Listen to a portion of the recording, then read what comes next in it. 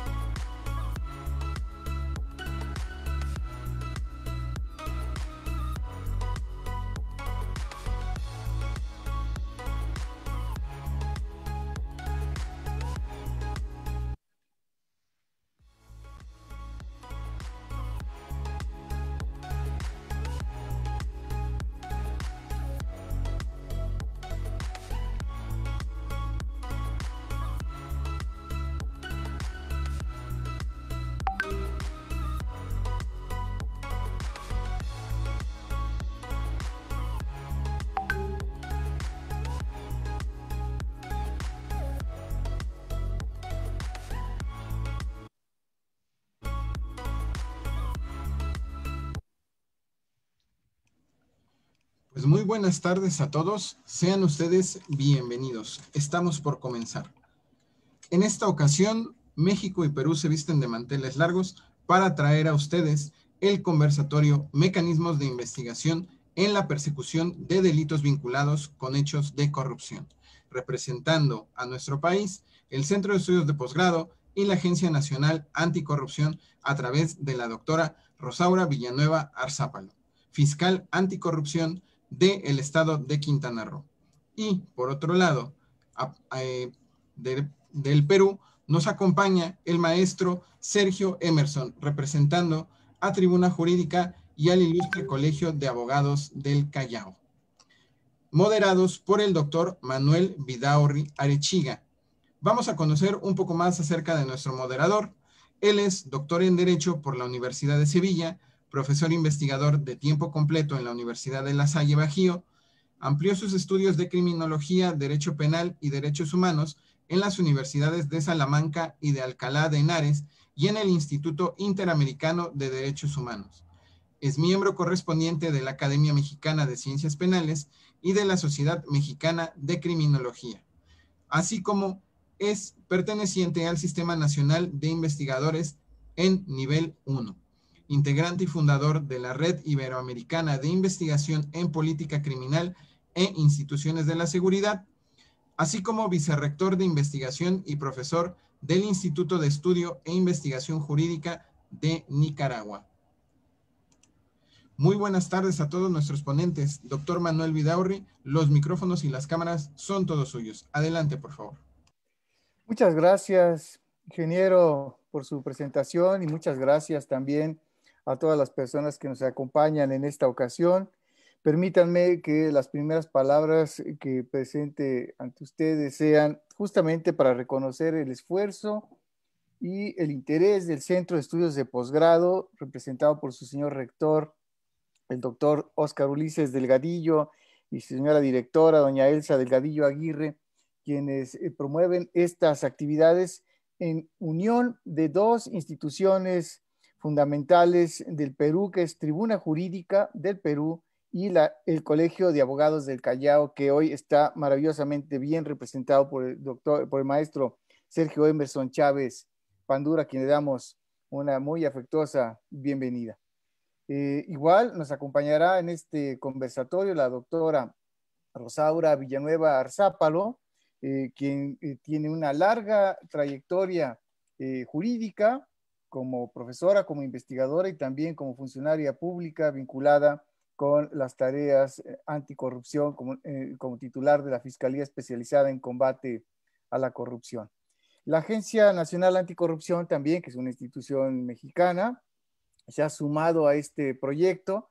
Lógicamente la temática le convoca, le incita, le viene a modo justamente por los propósitos comunes que estas cuatro instituciones que he mencionado tienen a su cargo. De manera que también saludo al doctor Antonio Eliseo López Acevedo, representante de la Agencia Nacional Anticorrupción.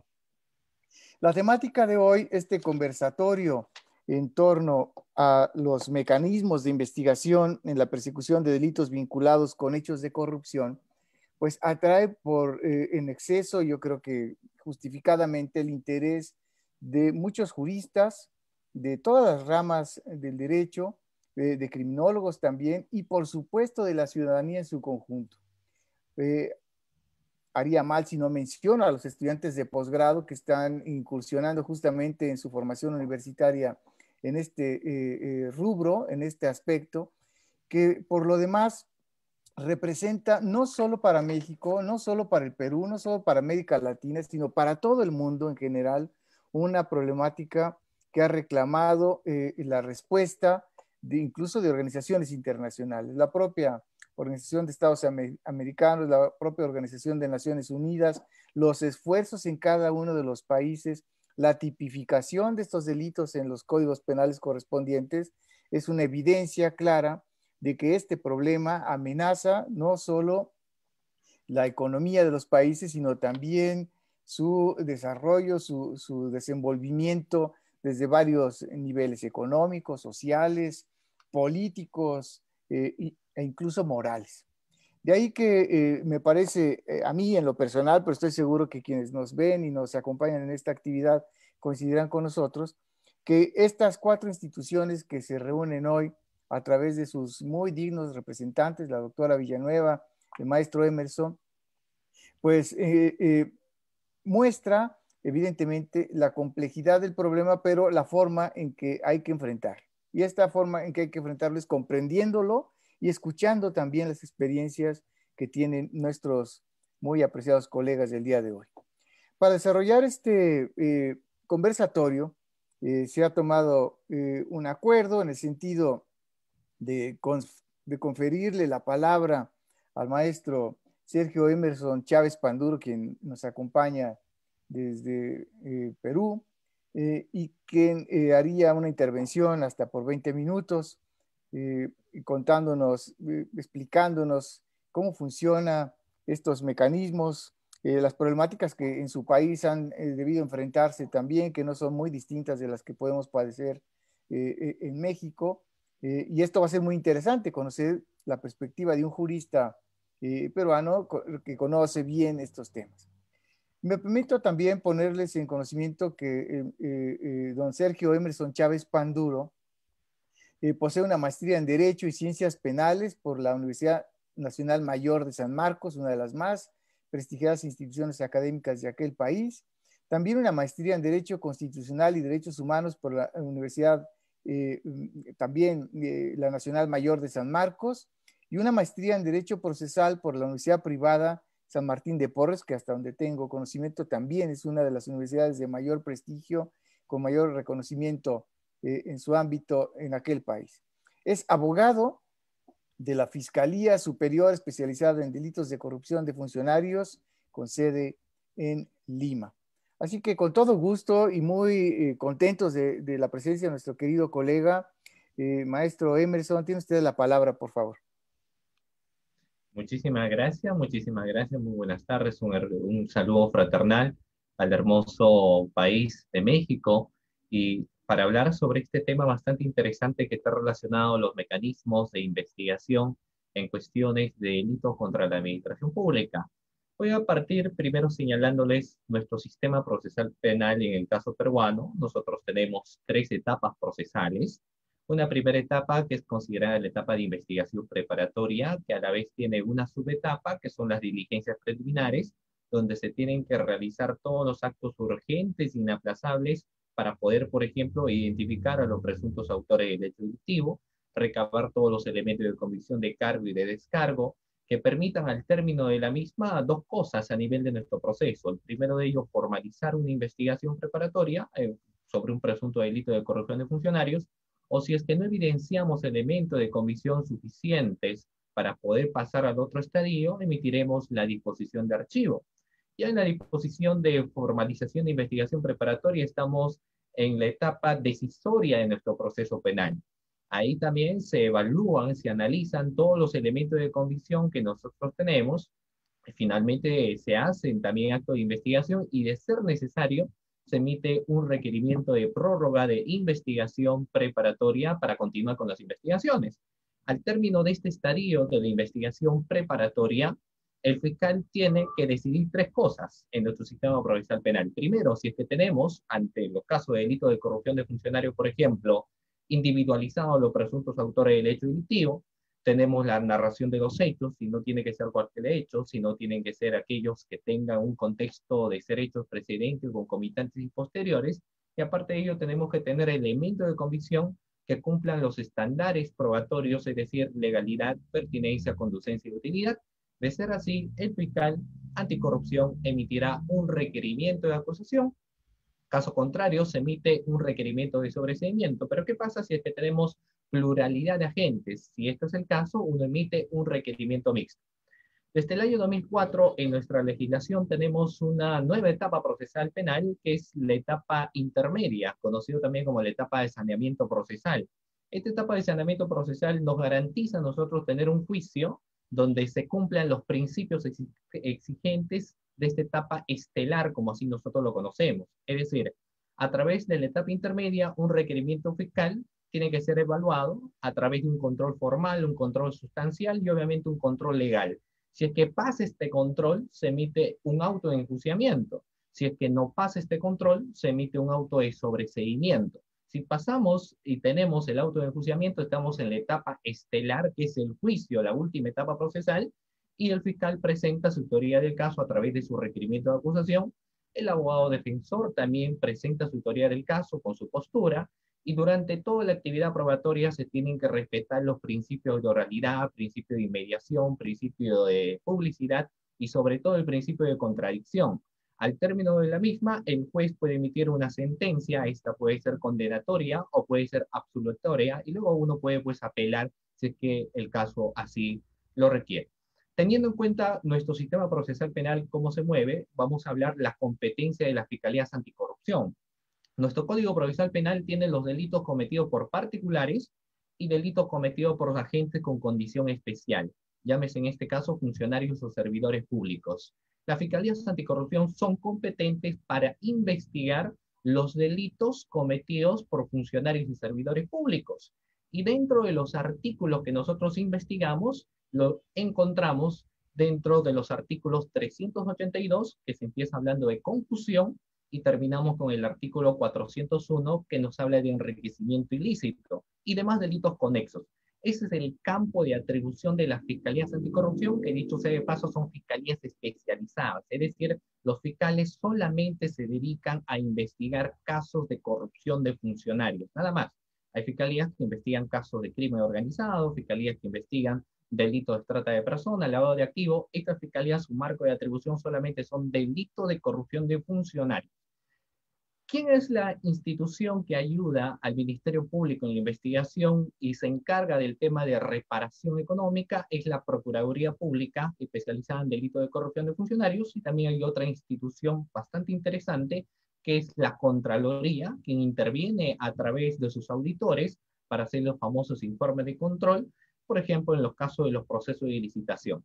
Entonces, teniendo en cuenta esto, el fiscal, para investigar delitos de corrupción de funcionarios, primero empezamos viendo quién es el agente corruptor de este delito, y tenemos en cuenta que solamente son funcionarios y servidores públicos. Y los funcionarios públicos serán aquellos que toman decisiones y que pueden designar también atribuciones a otras personas. Es decir, un funcionario público tiene una decisión, también tiene una administración.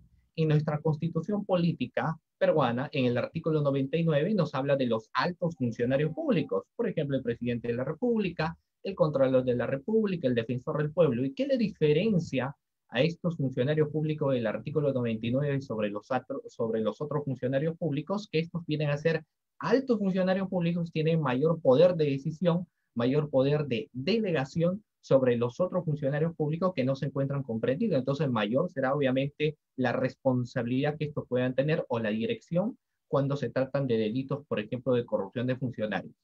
Otro agente que participa también vienen a ser los servidores públicos. Nosotros lo conocemos como los subordinados. Acatan las órdenes de jefe inmediato. Cuando uno empieza a revisar su reglamento de organización y funciones, nos terminamos dando cuenta que los servidores públicos, en la parte final de las órdenes que se les suele dar, señala y demás que disponga el jefe inmediato. Entonces vienen a ser servidores públicos.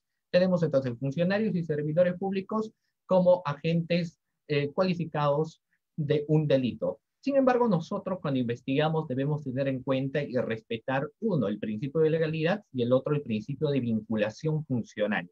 Este principio de vinculación funcional es bastante interesante. ¿Por qué? Porque diariamente llegan varias denuncias provenientes por noticias crímenes, denuncias escritas, denuncias provenientes por informes periodísticos, y no siempre las denuncias nos conllevan a arribar a un hecho de corrupción necesariamente. Entonces uno empieza analizando este principio de vinculación funcional, que departe mucho del tipo penal que investigamos. Por ejemplo, les comento un poco. Nosotros tenemos, voy a hablar de 3 delitos. Uno de ellos es el delito tipificado en nuestra legislación en el artículo 384, que nos habla de la colusión. La colusión es un tipo penal que se va a llevar a cabo en los procesos de licitación y contratación, en las cuales interviene el Estado, organismo del Estado, entidad del Estado, en estos procesos de contratación. Entonces, ¿qué es lo que se reprime acá?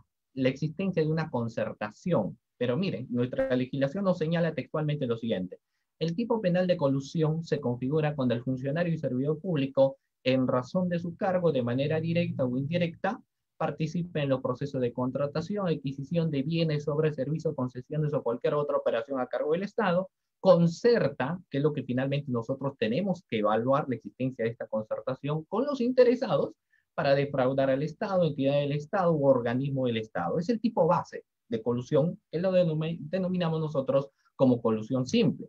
Aparte de ello, existe un tipo agravado en la cual tenemos que evidenciar la existencia de un perjuicio de carácter patrimonial.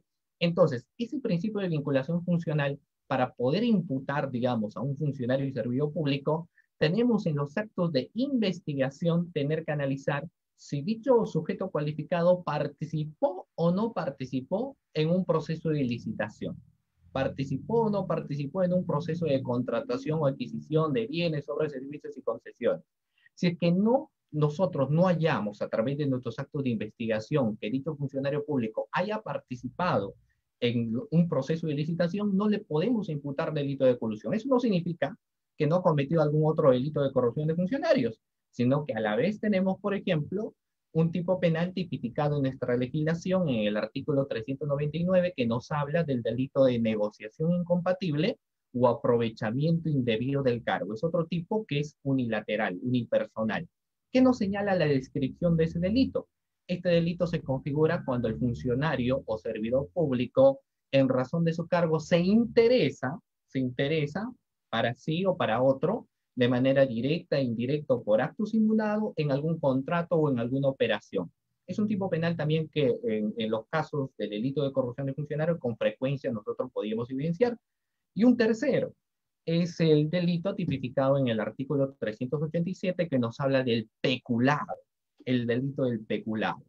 Cuando evidenciamos la existencia del peculado, pero antes de pasar este delito, vuelvo al anterior delito de aprovechamiento indebido del cargo.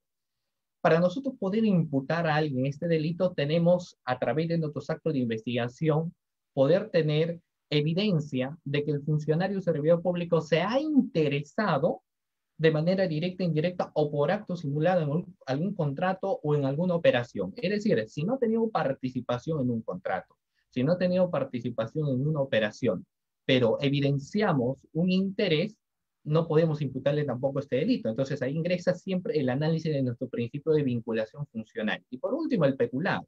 En el caso del peculado, artículo 387, se configura esto cuando el funcionario y servidor público se apropia o utiliza caudales o efectos, pero que estén necesariamente bajo su administración, percepción o custodia, y ahí ingresa este principio de vinculación funcional. Entonces, como primera estrategia de investigación que realizan las fiscalías anticorrupción es solicitar a la institución que nos remitan la norma o infranorma, llámese reglamento de organización y funciones, la directiva, el memorándum, la orden de servicio, etcétera, para que nos señale si este funcionario público, por ejemplo, en el caso de colusión, participó o no participó en un proceso de licitación.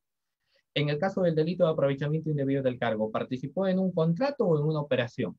En el caso del delito de peculado, si este funcionario y servidor público tenía la administración, percepción o custodia, eso es muy importante que nosotros tenemos que señalar de inicio para darnos cuenta si nos encontramos o no ante un sujeto cualificado. ¿Por qué?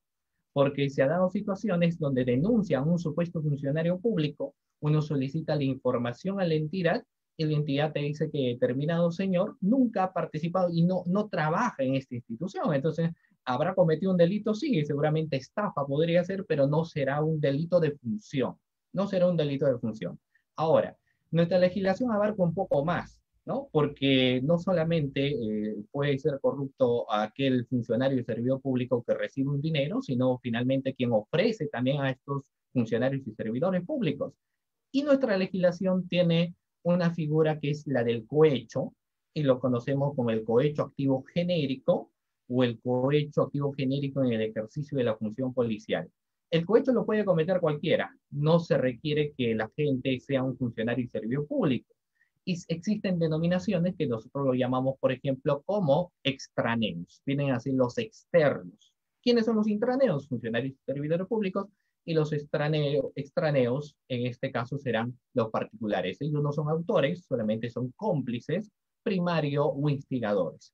Ahora, eso es importante entonces tener en cuenta. Luego de ello, es importante que el fiscal emita los requerimientos. En el caso de los requerimientos, por ejemplo, nos permiten a nosotros tener evidencia o elementos de convicción que nos permitirán más adelante formalizar una investigación o emitir un requerimiento de acusación si es que corresponda. Por ejemplo, un proceso de licitación para la construcción de una obra, para la construcción de una carretera, de un puente, etcétera, va a haber los famosos términos de referencia. En los términos de referencia son requisitos que tienen que cumplir los postores. Sin embargo, se podría evidenciar que terminan dándole, por ejemplo, como ganador los integrantes del comité de selección a una empresa que no cumplía con los requisitos. Si tenemos eso y nos llega una denuncia, tenemos una irregularidad. Pero la irregularidad no necesariamente siempre lo vemos a través del proceso penal, sencillamente se podría ver a través del proceso administrativo. Entonces, cuando nos llega esa irregularidad en un proceso de licitación y tenemos como sospecha que se trata del delito de colusión, lo que el fiscal emite son los requerimientos como mecanismo de investigación. Los requerimientos que pueden ser dos, por ejemplo. requerimiento de levantamiento del secreto de las comunicaciones y levantamiento del secreto bancario. En el caso del primero, siempre lo requerimos al juez de investigación preparatoria, así que él lo declara fundada, se tendrán que oficiar a las empresas teleoperadoras para que nos remitan información y se haga la vinculación de llamadas. ¿Entre quiénes? Entre los funcionarios públicos o servidores públicos y la empresa ganadora, es decir, el gerente general o un particular. Esa vinculación de llamadas para nosotros es un indicio que nos permite tener en cuenta que ha existido comunicación. Y a través de nuestra ley de contrataciones con el Estado, por ejemplo, están prohibidas cualquier tipo de comunicaciones antes y durante un proceso de licitación. Entonces, estos requerimientos nos permiten tener esos indicios para vincular a los funcionarios y servidores públicos. No es técnicamente una prueba en esta legislación. Ahora, detrás de ello, por lo general, siempre existe un tema de una contraprestación económica. Entonces, lo que uno requiere es un levantamiento del secreto bancario, también al juez de investigación preparatoria, para que esto nos remita lo que viene a ser la documentación correspondiente, no declare fundado o infundado, y si nos declara fundado, cursaremos oficio a todas las entidades bancarias para que esto, cuando nos remitan la información, veamos si ha existido algún tipo de depósito o no depósito por parte de este gerente general de la empresa privada a estos funcionarios públicos. Si existe depósito de dinero, que se suele dar en muchos de los casos, entonces también es un indicio muy importante que nosotros vamos a tener para decir, mira, aquí estamos ante ese comportamiento prohibido que viene a ser ese acuerdo, esa concertación, que es tipificada en el artículo 384 de nuestra legislación, que es colusión. Entonces el fiscal en esos delitos emite sus requerimientos. Luego tiene la irregularidad, y estos son elementos que va a permitir, por ejemplo, uno, bien formalizar una investigación o quizás más adelante emitir un requerimiento de acusación. Ahora, también tenemos las pericias, y las pericias contables y las pericias valorativas son tan trascendentes e importantes porque eso nos va a permitir, por ejemplo, evidenciar si acá en esta concertación existente no solamente ha existido un acuerdo, sino ha existido una defraudación patrimonial al Estado. Y solamente para poder cerciorarnos de ello, el fiscal tiene que disponer la realización de una pericia contable, ¿no? Y a través del juez, el juez, cuando uno lleva, por ejemplo, un delito de colusión agravada, el juez tendrá que decir, muy bien, señor fiscal, usted tiene o no la pericia contable. Si no tiene la pericia contable, no puede imputar un delito de colusión agravada. Si tiene la pericia contable o pericia valorativa, sí se puede imputar el delito de colusión agravada, por ejemplo. Entonces, eso vendrían a ser tres de los mecanismos que suele utilizar el fiscal. Ahora, tenemos en nuestra legislación, aparte de ello, las técnicas especiales de investigación. Estas técnicas especiales de investigación son las siguientes. Una de ellas, las interceptaciones telefónicas. Dos, los temas del colaborador eficaz, muy importante. Y tercero, los agentes encubiertos. Entonces, miren, no es lo mismo, pues, hoy en día investigar delitos de corrupción que hace muchísimo tiempo atrás. Las cosas han cambiado y hoy en día, por ejemplo, incluso se habla de organizaciones criminales que se dedican a cometer delitos de colusión, peculado, malversación de fondos, etcétera. Es decir, ya no hablamos solo de un comportamiento de dos o tres personas, sino ya de todo un grupo organizado. Y ahí se le denomina, por ejemplo, los delitos de corrupción cometidos por acá los de cuello blanco, ¿no? Los de saco y corbata, quienes ocupan cargos importantes dentro del aparato estatal y son organizaciones y que podrían cometer delitos de corrupción. Entonces ahí ingresan las técnicas especiales, como el colaborador eficaz. La colaboración eficaz es un mecanismo trascendental porque él dará información que tiene que ser corroborada necesariamente por el Ministerio Público para evidenciar algún tipo de existencia de un hecho delictivo que nos permitan reforzar lo que viene a ser nuestra teoría de investigación. Por ejemplo, hoy en día ya no suele existir siempre comunicación a través de los teléfonos por parte de los funcionarios públicos con los gerentes generales de las empresas privadas, sino la comunicación se hace a través de un tercero. Siguiente, los depósitos a cuentas bancarias ya no lo hace muchas veces el gerente general directamente a las cuentas bancarias de estos funcionarios públicos, sino utilizan un tercero que a veces no solamente puede estar en el Perú, puede estar en Argentina, España, en otros países, y ahí se van haciendo los famosos paraísos fiscales. Entonces, el tener colaboradores eficaces nos permite a nosotros tener información, porque el postulante a colaborador eficaz nos dice, ¿sabes qué, señor fiscal? claro que ustedes realizan un levantamiento del secreto de levantamiento del secreto bancario, no van a encontrar depósito porque el depósito no lo han hecho a los funcionarios, sino lo han hecho a un tercero que se encuentra en otro país.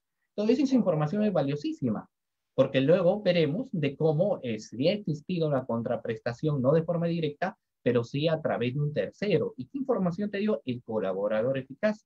De la misma manera, si hay irregularidades en algún organismo, alguna institución del Estado, puede ser que los documentos no se encuentran en la institución, sino que los documentos se encuentran en la casa de este funcionario y servidor público, y el colaborador eficaz, cuando brinde esa información, tendremos que hacer los allanamientos, y en esos allanamientos tendremos la información necesaria e importante para poder tomar decisiones. Entonces, los colaboradores eficaces, como técnicas especiales de investigación, son muy importantes. Luego, las interceptaciones telefónicas. En el caso de esto, nos permite a nosotros tener comunicaciones en tiempo real. ¿Cuál es la desventaja quizás del levantamiento del secreto de las comunicaciones? Porque solamente encontramos vinculaciones de llamadas, ¿no? Encontramos 5, 6, 7 llamadas entrantes o salientes, pero a veces no encontramos conversación en tiempo real. Pero lo que son las interceptaciones telefónicas sí nos permiten tener comunicación en tiempo real y lo podemos corroborar, ¿no? Entonces, eso es vital. Y tercero, perdón, los agentes encubiertos. En el caso de los agentes encubiertos, sí tienen que ser muy preparados y se introducen muchas veces a estas organizaciones criminales para que nos puedan brindar información importante. ¿De acuerdo? Muy bien. Entonces, esos son algunas de las estrategias de investigación que puede realizar el fiscal. Otro de los aspectos muy importantes también es tener en cuenta los otros tipos penales, no tan complejos como los que yo he señalado al inicio, porque también tenemos, por ejemplo, un delito que viene a ser el cohecho. En el caso del cohecho, esto tiene varios derivados. Hablamos pues del cohecho pasivo propio, impropio, genérico, específico, etcétera, ¿no? Entonces ahí, por ejemplo, como son delitos que por lo general lo suelen cometer una o dos personas, no hay tanto la pluralidad de agentes como en los otros delitos. Entonces uno suele solicitar la cámara de videovigilancia, un factor bastante importante. Se toma bastante valoración a la declaración del denunciante, porque esto nos permitirá realizar las diligencias preliminares de manera urgente e inaplazable, finalmente para la toma de decisiones también, para la toma de decisiones. Para ello es necesario que el Ministerio Público, y en el caso nosotros lo contamos, por ejemplo, con la unidad de audio y video, en la cual hacemos la visualización de todos aquellos CDs que nosotros podemos recabar durante los actos de investigación. Tenemos la oficina de bienes incautados, porque todos los documentos y todos los bienes que nosotros finalmente podemos recabar de los actos de investigación, estos tienen que estar protegidos y cuidados. Entonces tendremos que enviarlo a esta oficina para el cuidado respectivo, para el cuidado de todos los bienes existentes. Otro de los aspectos a tener en cuenta es que nuestros tipos penales se suelen agravar, por ejemplo, en situaciones de emergencia, en situaciones de emergencia como el cual a nivel mundial lamentablemente hemos estado y seguimos afrontando consecuencias del COVID-19. Y ahí ingresa pues esta figura del peculado. O sea, el peculado, existen muchas veces donaciones que se tienen que realizar a los sectores de la población más perjudicada. Hay que tener que darle canastas, hay que tener que darle víveres, frazadas quizás, ¿no? Para que de una u otra forma puedan estar bien y enfrentar este problema de la pandemia. Pero como en todo lugar hay muchos problemas en los cuales existen malos funcionarios públicos y malos servidores públicos, terminan esas donaciones apropiándose para sí, o a veces terminan dándole una utilización totalmente diferente. Lo utilizan, luego lo devuelven. O sea, llega, por ejemplo, donación 100 frazadas, de las 100 frazadas terminan apropiándose a veces 50, digamos, o si no, terminan utilizándolo para algo y terminan devolviéndolo. Entonces, ahí ingresa nuestra figura del delito de peculado, y el delito de peculado se agrava cuando los caudales, se agrava cuando los efectos son destinados, por ejemplo, para una situación de emergencia. Ahí tenemos un agravante en nuestra legislación. Lo que no pasa con nuestros otros dos delitos, como en el caso de colusión, como en el caso de aprovechamiento indebido del cargo. Por ende, que en sus inicios del año pasado, de la pandemia, y hasta ahora también se tenía como alternativa quizás de luchar, porque cuando existe corrupción en una situación tan grave como la cual tenemos, la afectación viene a ser múltiple. Entonces se solicitaba, por ejemplo, de que exista un párrafo más o se reforme estos artículos para poder tener mayores penas privativas de libertad. En el caso de un funcionario de servicio público, se concerta, por ejemplo, o si no se interesa indebidamente, pero una situación de emergencia, en una situación de emergencia. Entonces, en el caso peruano, estos vienen a ser de manera sucinta nuestros mecanismos, nuestra técnica de investigación que nosotros tenemos en lucha contra la corrupción. Tenemos, sin embargo, que pasar reiteradamente por este estadio procesal que nos permita llegar a juicio oral. Ahora, los delitos de corrupción en acá existen muy poco los temas de prueba directa. Por lo general tenemos que construir indicios. Entonces hay una exigencia que las fiscalías anticorrupción trabajen, por ejemplo, de manera corporativa, de varios fiscales, para que podamos recabar los elementos de convicción necesarios y poder emitir los requerimientos que corresponden, llegar a un estadio de juicio oral y lograr, pues, las condenatorias como debe ser. ¿De acuerdo? Muy bien, entonces, esto es muy importante tener que señalarlo. Esto es muy importante a nivel procesal, y no solamente para el fiscal, sino para quienes, por ejemplo, se dedican al tema del litigio, la defensa, los abogados litigantes, en el caso peruano, que ven delito de corrupción de funcionarios, tienen que conocer el sistema procesal penal y también conocer lo que vienen a ser los diferentes tipos penales que uno tiene que analizar en el caso del Ministerio Público a través de sus requerimientos de acusación. Muy bien, me parece que el tiempo, estamos con el tiempo. Yo quiero agradecerles a cada uno de ustedes. Muchísimas gracias. Y bueno, quedo atento ahora a la exposición de la doctora. Maestro Emerson, muy amable. En realidad quedaban todavía unos pocos segundos que abonaremos en algún otro momento para seguir escuchando tu intervención, que ha sido muy enriquecedora en términos de presentarnos el funcionamiento del sistema acusatorio, el sistema procesal peruano, y luego cómo a través de distintas técnicas, tanto legales como periciales y otras de carácter contable, se tiene que ir integrando las carpetas, no sé si se les llama así también allá, supongo que sí, las carpetas, los expedientes de investigación, ¿no? Y esta idea del trabajo corporativo, de la vinculación con otras fiscalías que eventualmente podrían participar, ¿no? La llamada a esta reflexión en torno a los indicios también como prueba, digamos que las personas que cometen este tipo de delitos pues no están ahí precisamente por ignorantes, ¿no? Entienden cómo burlar el sistema, de manera que las pruebas no van a ser necesariamente tan contundentes, entonces habría que irlas integrando a partir de estas otras. Creo que ha sido una presentación muy ágil, muy esclarecedora de las técnicas y los mecanismos que se siguen en el Perú para atender esta problemática. Muchas gracias, maestro Emerson. Ahora continuaremos también enseguida con la doctora Rosaura Antonina Villanueva Arzápalo, fiscal especializada en combate a la corrupción del Estado de Quintana Roo. Ella es jurista por vocación y de profesión, oriunda de la ciudad colonial de Valladolid, Yucatán, en donde se unió a la Universidad Autónoma de Yucatán en la ciudad de Mérida, obteniendo el grado de licenciada en Derecho. En el ámbito académico, Rosaura Villanueva cuenta con el grado de maestra y doctora en Derecho Penal por el Centro de Estudios de Posgrado. Recientemente concluyó la maestría y está cursando el doctorado en Anticorrupción y Sistema de Justicia.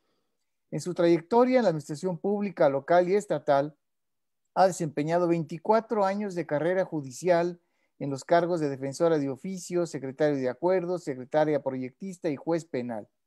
Fungió como vicefiscal general del Estado de Quintana Roo hasta el 14 de septiembre del año 2017, fecha en que fue electa por el Congreso Estatal como fiscal especializado en combate a la corrupción, convirtiéndose así en la primera mujer en ocupar esta posición a nivel nacional.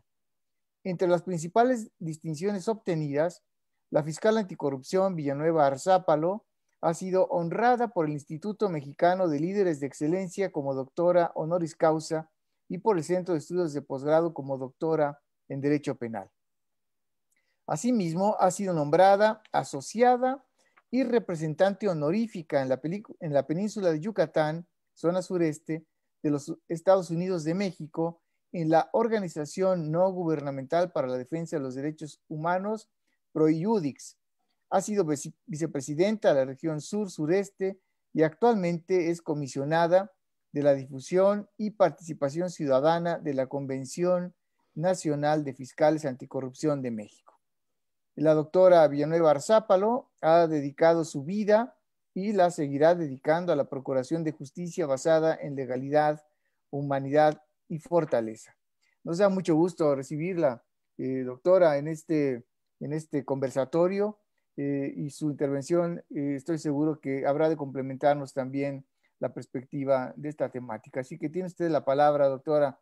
Adelante, por favor. Muchas gracias, doctor Manuel. Muchas gracias al maestro Sergio Emerson, al público que nos ve a través de las redes, a nuestro rector del Centro de Estudios de Posgrado, al doctor Oscar Ulises Delgadillo Aguirre, a la maestra Isabel. Y bueno, después de escuchar al maestro Emerson, creo que nos toca varios años luz aquí en el estado de Quintana Roo para tener tantas formas y dependencias, sobre todo las áreas especiales y específicas, como para guardar evidencias, documentación y todo lo que se deriva de las investigaciones por actos de corrupción. Es algo similar a las etapas que tenemos nosotros aquí en México respecto a las etapas del sistema penal. Aquí lo que es distinto es, por ejemplo, esta fiscalía que represento es una fiscalía muy joven, no tiene apenas 3 años, hace poco vimos nuestro tercer informe. Y bueno, tenemos que no es una fiscalía completamente autónoma, o sea, nace, que siempre digo, nace de una forma híbrida, porque dependemos administrativamente de la fiscalía general, ¿verdad? Tenemos algo de autonomía. Doctora, perdón, si puede acercarse un poquito más el micrófono, se pierde cuando se mueve.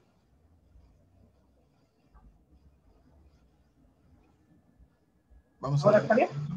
A ver, hable por favor. Bueno, ¿ya? Ahí está, doctora. ¿Ya es correcto? Sí. Ok. Ahí les decía, nace como un modelo híbrido, porque nos daban autonomía de gestión, pero no presupuestal, en fin, que nos ha llevado a tener varias reformas a la ley.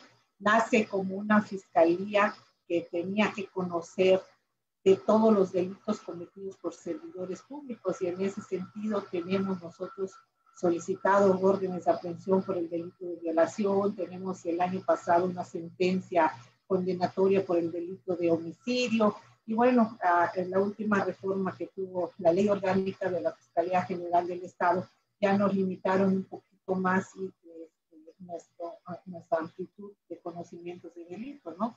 Ahorita pues conocemos el título 4 del Código Penal del Estado de Quintana Roo, y bueno, delitos en contra de particulares siempre y cuando también se cometan por actos de corrupción. En donde sí vamos un poquito adelantados es por cuanto a los delitos cometidos por las empresas jurídicas, ¿no? La responsabilidad penal de las empresas. Tenemos algunas empresas en investigación, ¿verdad? Y bueno, hemos aprendido en la marcha, ¿verdad? Nosotros le apostamos más bien a la investigación de delitos, sobre todo en el tema de tecnologías de la investigación, de los TICs. Tenemos nosotros, ¿sí?, que las tecnologías de la información y la comunicación como una parte fundamental o toral en nuestras investigaciones. ¿Por qué? Bueno, ¿por qué le apostamos? Porque ahorita tenemos un sinfín, un caudal muy, muy amplio en mecanismos de investigación, sobre todo de estas áreas, ¿no? Las metodologías técnicas y las herramientas que tenemos que innovar ante la carencia de formas de poder llevar a cabo nuestras investigaciones. Una de las limitantes grandes pues ahora son los recursos, ¿no?, que nos dan y que no podemos nosotros ejercerlo, lo ejerce la Fiscalía General. Hemos logrado migrar un poquito a que ya tengamos una forma, una cuenta donde vaya el recurso que aprueba el Congreso del Estado para que pudiéramos estar nosotros ejerciendo. Entonces, entre los mecanismos que tenemos nosotros de investigación, pues hemos pues ahora sí, como digo, visto lo que son las tecnologías de la investigación y la comunicación como mecanismos, ¿sí? Como mecanismos de investigación para la información, ¿no? Vamos recopilando datos, así como decía Emerson, nosotros igual tenemos la forma de llevar a cabo, pues, dictámenes contables, dictámenes de agrimensura, dictámenes de capitalización de rentas. Ya en este mes tenemos ya solicitado una audiencia de formulación de imputación contra un presidente municipal por haber hecho uso de un predio que le corresponde al municipio.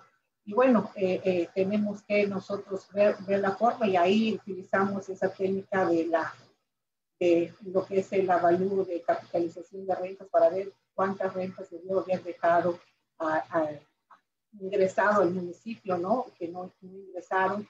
Otros temas y otros peritajes que nos ha dado mucho resultado aquí en Quintana Roo son los dictámenes periciales de agrimensura, porque pues, prácticamente en las administraciones anteriores a lo que se ha apostado, a lo que nos hemos enfrentado es precisamente al tema de que se vendía la tierra, más bien se regalaba la tierra. O sea, si tenías un predio, rematabas de 20 pesos, 10 pesos el metro cuadrado, a veces hasta cerca de playas y todo. Bueno, para eso nos sirven los dictámenes de agrimensura, y sobre todo, como bien comentaba el maestro, la colaboración que debe de haber entre las dependencias.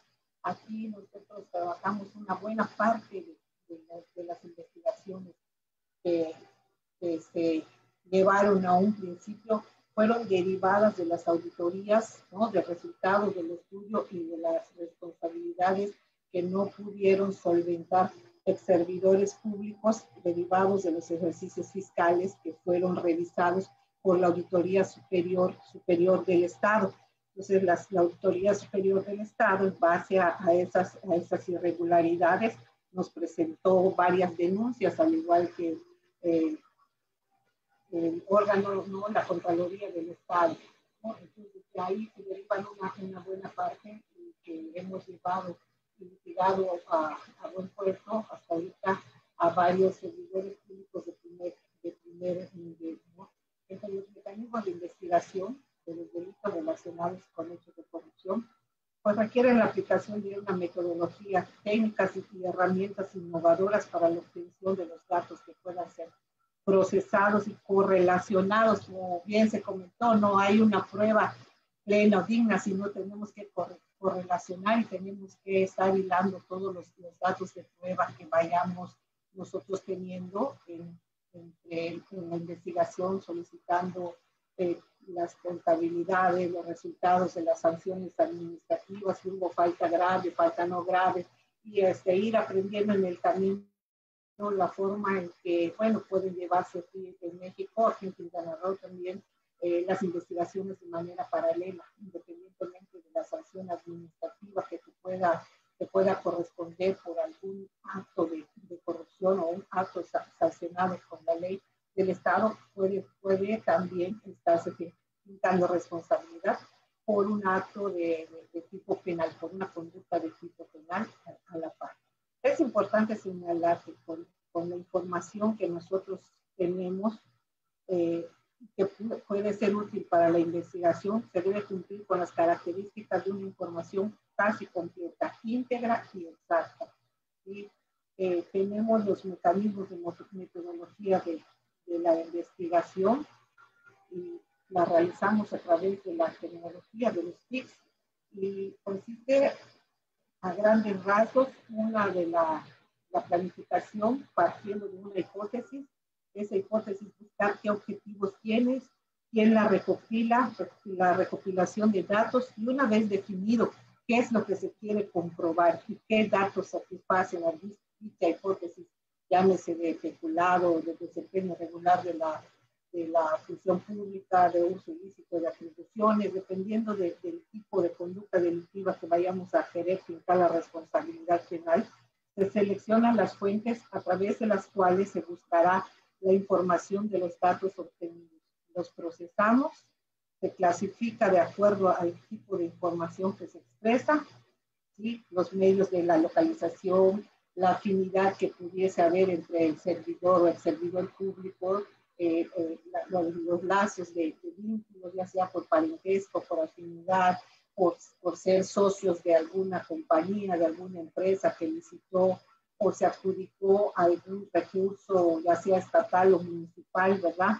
De acuerdo al tipo de información que se expresa, podemos localizar estas redes de afinidad o de consanguinidad, la ubicación física de la persona o las personas investigadas, los reportes que recibimos, las solicitudes que se hacen a las distintas empresas telefónicas para ir vinculando o relacionando esa posible conducta, ¿verdad?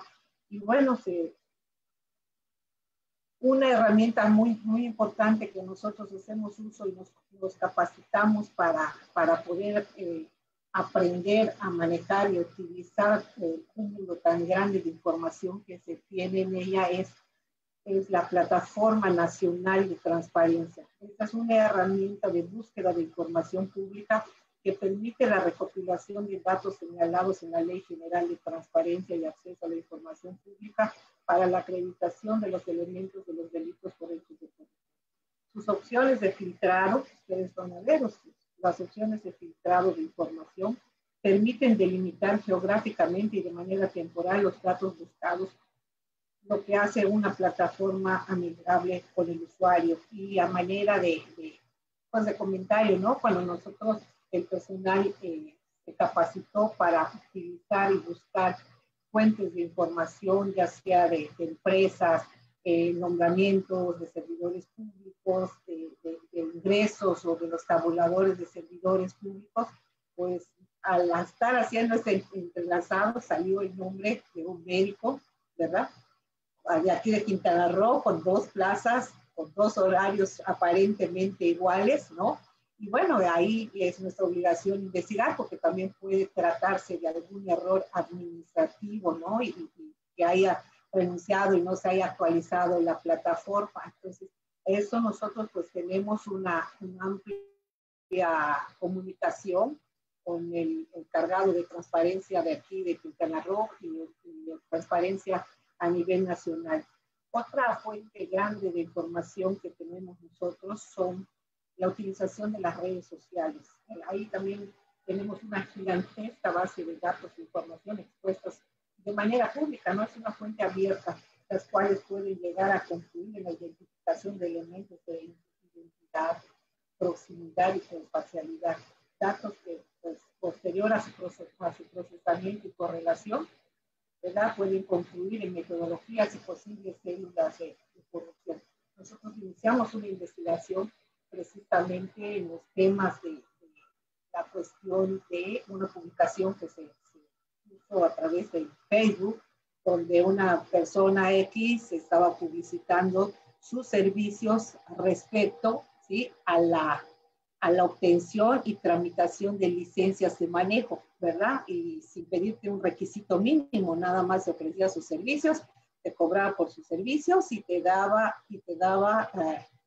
tu licencia de manejo, ¿no? Entonces se hizo ahí una investigación, se llevó a cabo un operativo y bueno, hasta hoy históricamente ha sido nuestro primer caso de detención en flagrancia. Se detuvieron a las personas, se recogió. Entonces, ¿qué efecto tuvo ese movimiento, ese operativo? Se fueron cerrando, ¿sí?, esas páginas que publicitaban servicios, ¿no?, servicios a particulares, ¿no? Entonces, por ahí hemos estado tratando de romper esas pequeñas o no tan o grandes temas de redes de corrupción. También estuvimos haciendo operativos porque ya hemos detectado en Quintana Roo, yo creo que en muchos lados, ¿no?, tal como dice el INEGI, donde está el índice de percepción de corrupción más alto, en los municipios, en la proximidad que hay directamente de la ciudadanía con los municipios. Y bueno, en cuáles de los trámites, pues obviamente en el tratamiento, en lo que es licencias de manejo, en lo que son licencias de construcción, introducción, eso nos arroja, ¿no? Precisamente por eso hicimos este operativo para poder tratar de detener un poco esos actos de corrupción. Entonces, es una gran vinculación también que tenemos. Los datos que se obtienen generan productos de inteligencia.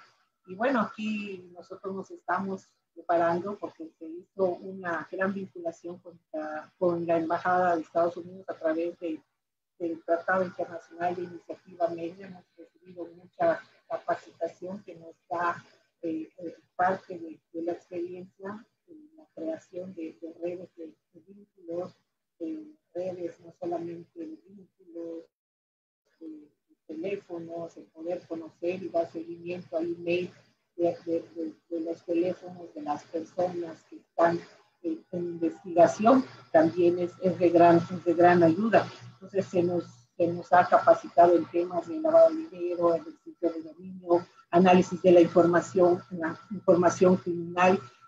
Trabajamos a través de la Convención Nacional de Fiscales Anticorrupción, pues una capacitación de lo que es un curso de introducción para el perfilamiento de analistas de la investigación criminal, ¿verdad? Porque aquí no tenemos todavía, apenas si tenemos 14 policías de investigación para todas los miles de investigaciones que tenemos en el Estado, pues no tenemos nosotros todavía esa figura ni siquiera legislada, ni siquiera autorizada de lo que pudieran ser los testigos encubiertos que según la experiencia de muchos capacitadores han dado muy buenos resultados y muchos casos de éxito. Nosotros todavía no podemos contar con eso, ¿no? Nosotros nos dieron el curso de introducción del analista de información criminal y ahí fuimos, ¿no?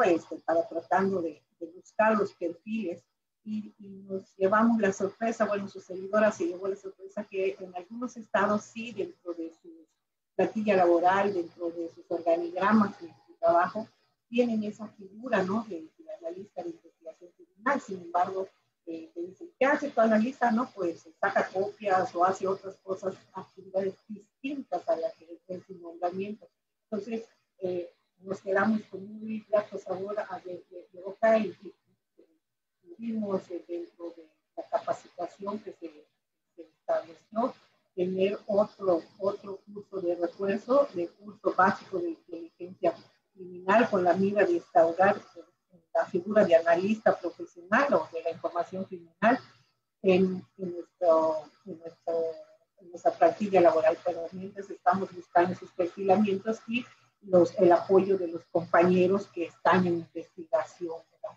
Otro método muy innovador tenemos como apoyo, porque decimos que nosotros le damos mucho a todos los TIC, a las tecnologías de la información y la comunicación. Tenemos nosotros que en 2018 compramos 2 equipos de alta gama de drones, ¿no? Es una innovación que estamos nosotros practicando en la investigación.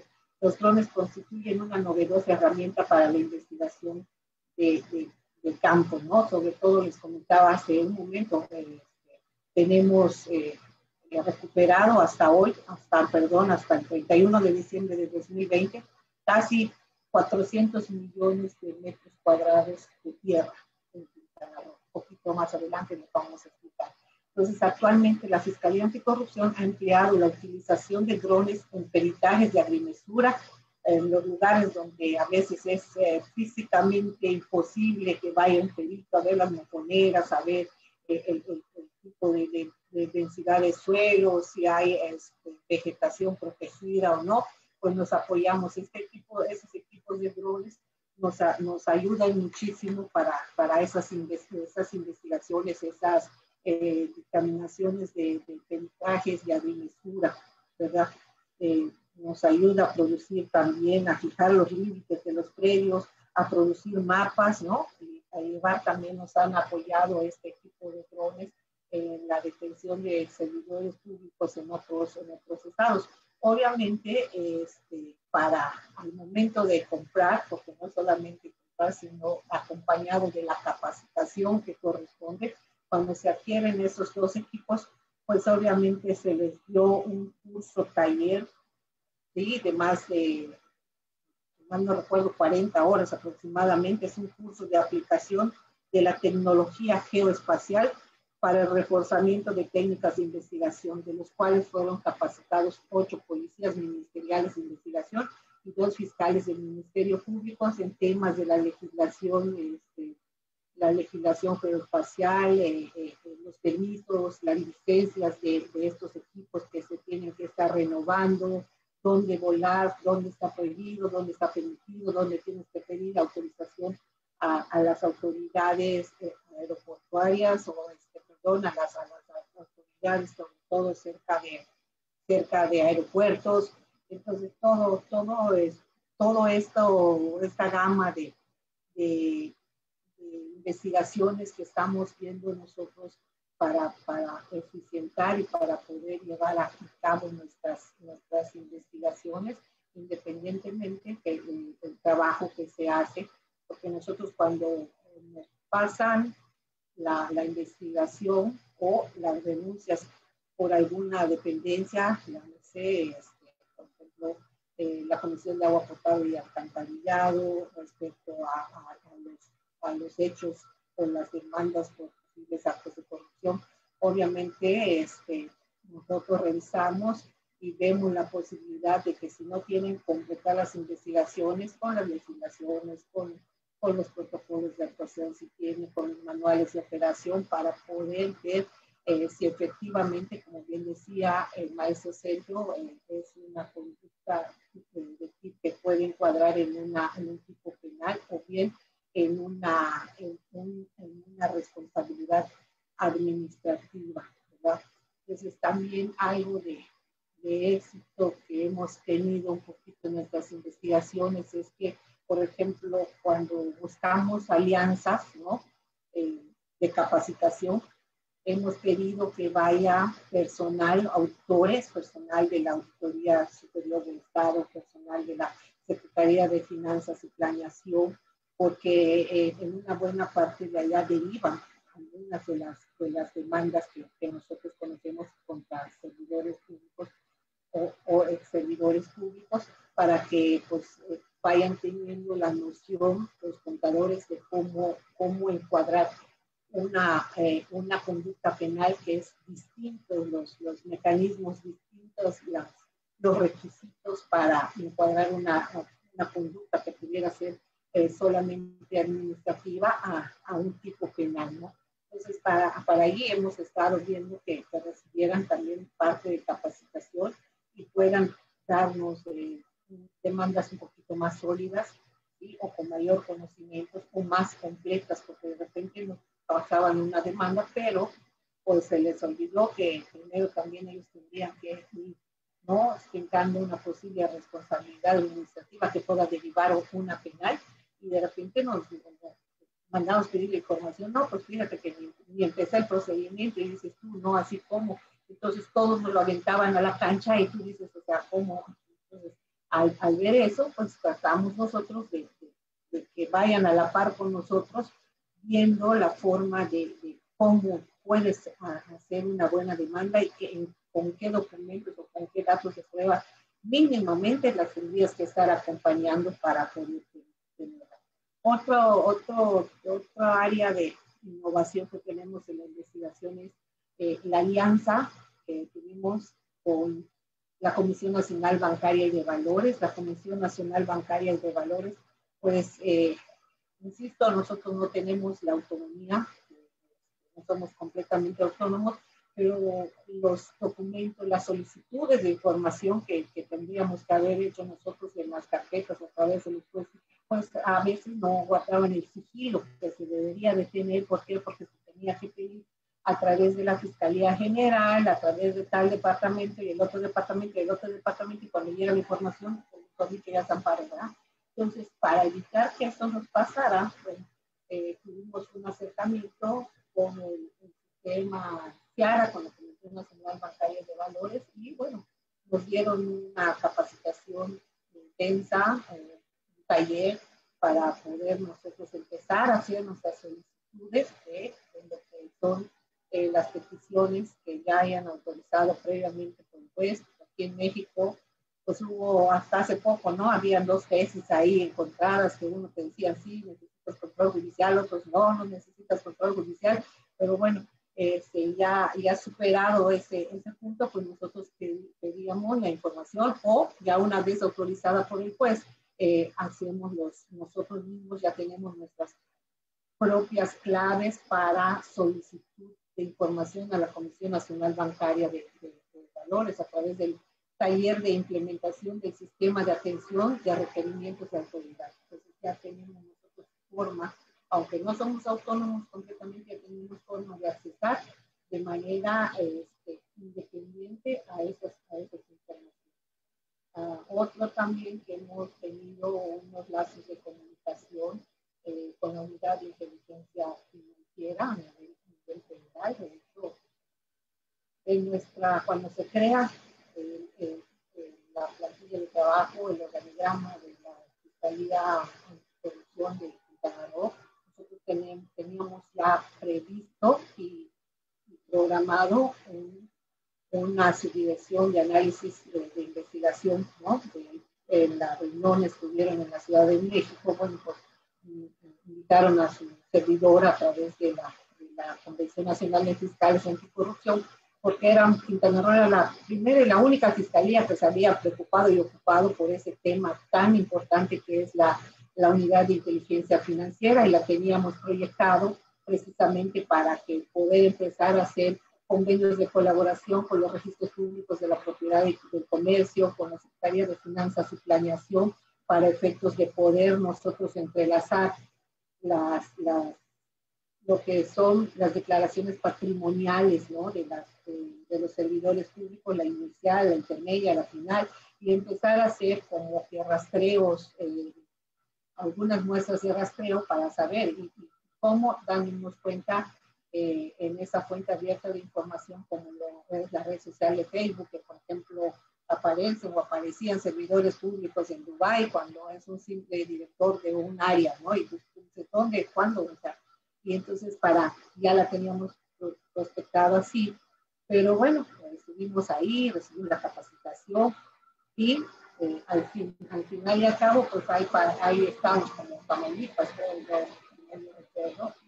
todo que la tienen a través de la Secretaría de Finanzas, ¿no? Entonces estamos muy pasados en la Secretaría de Finanzas y en ministerios públicos trabajando con ellos los temas de lo que son de los delitos de orden y de operaciones con recursos de presidencia feliz, para que apenas van a legislar sobre ese tipo de conductas delictivas, ¿verdad? Pues, entonces, al verse eso, bueno, se hizo, vino el doctor Santiago Nieto y dice, no es de la Fiscalía de Corrupción, eso le corresponde a la Fiscalía General y no, es la Fiscalía de Finanzas. Al fin y al cabo, nosotros la tuvimos, cambiamos los nombres y quitamos algunas de las actividades, pero sí tenemos nuestra subdirección de inteligencia patrimonial. De acuerdo. Entonces,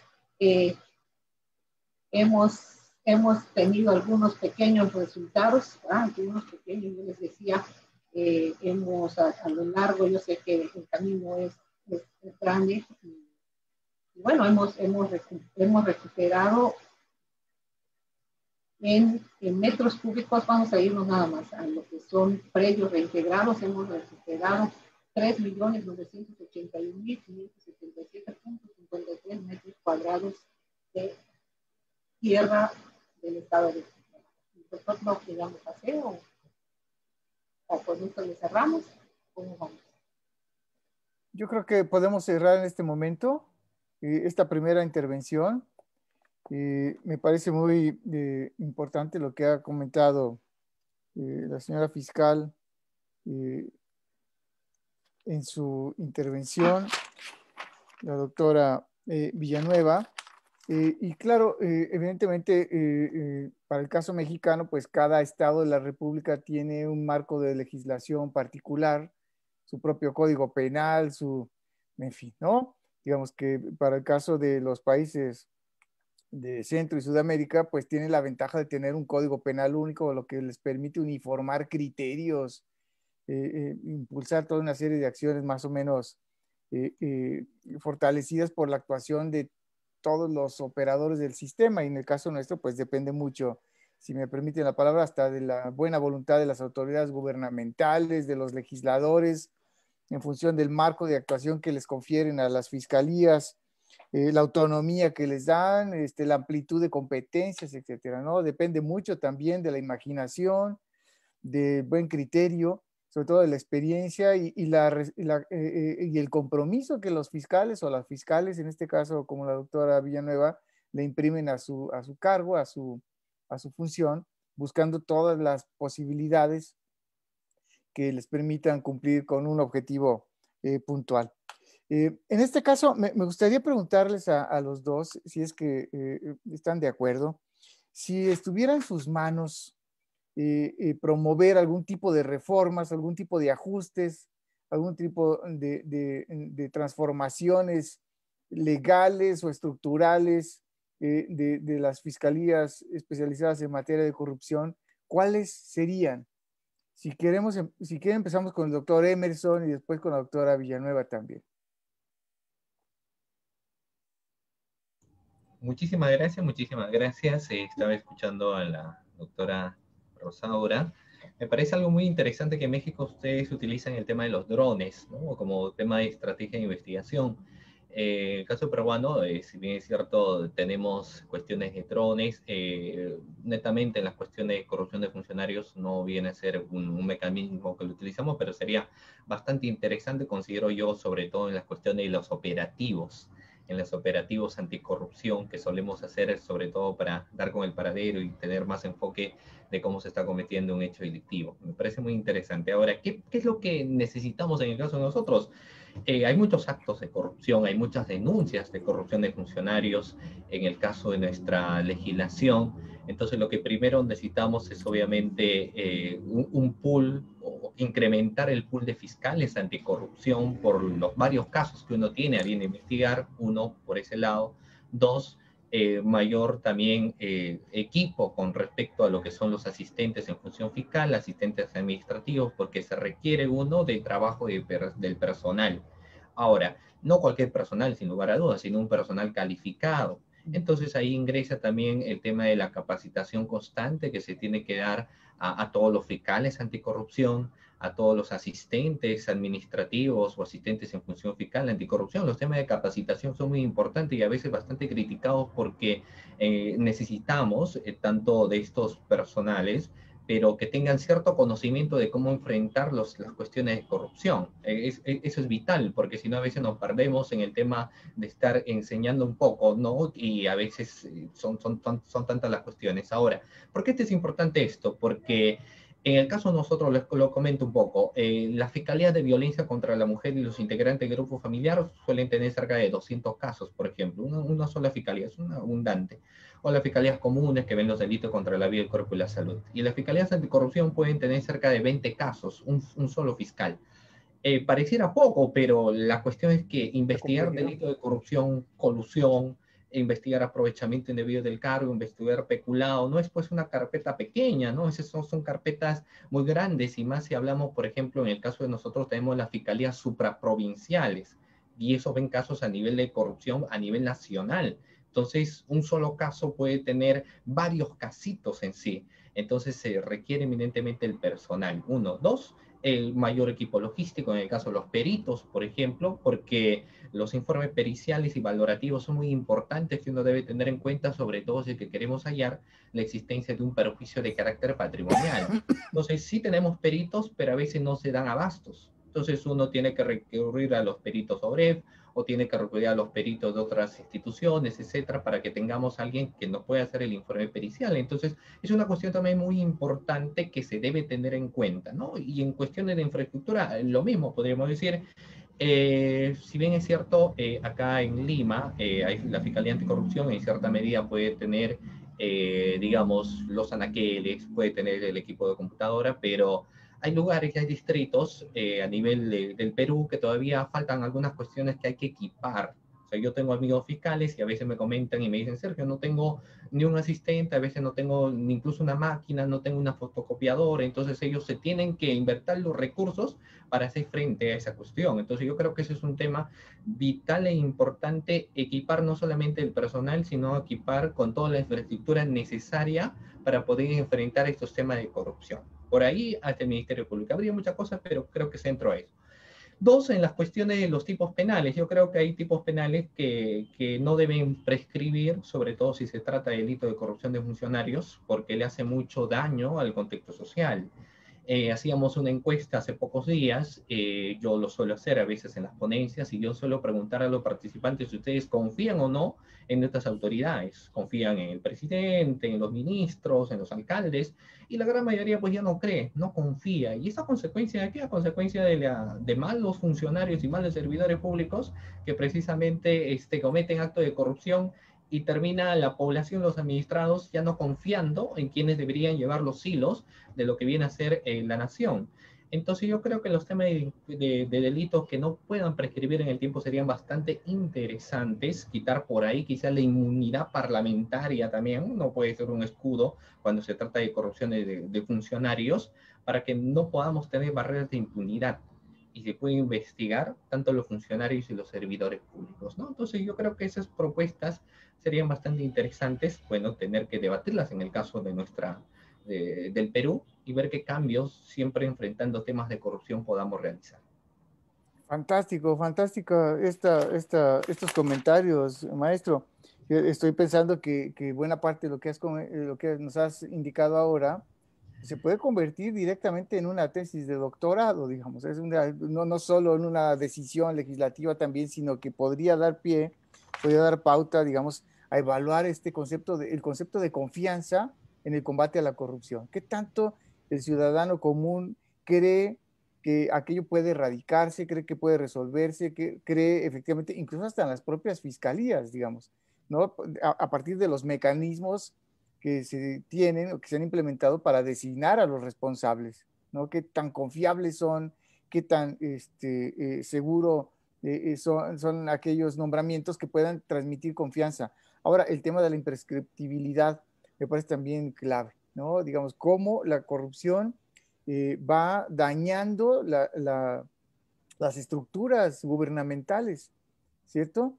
Y cómo esto se perpetúa en el tiempo. Además, se vuelve parte también de y voy a decir una barbaridad, probablemente, de la idiosincrasia de los pueblos. Así es como se resuelven las cosas.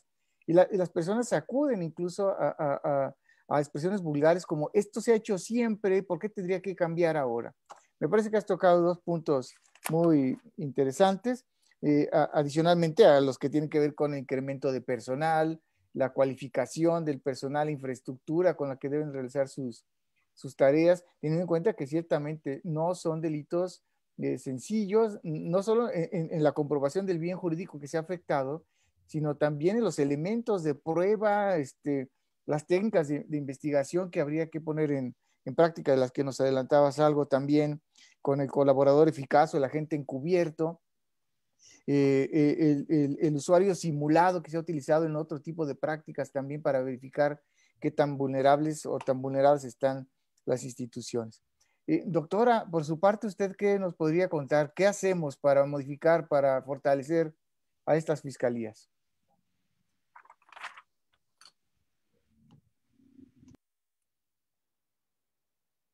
Tiene apagado su micrófono, doctora. Sí, acá estaban unas fallas técnicas, perdón, pero ya, ¿se escucha? Adelante, sí.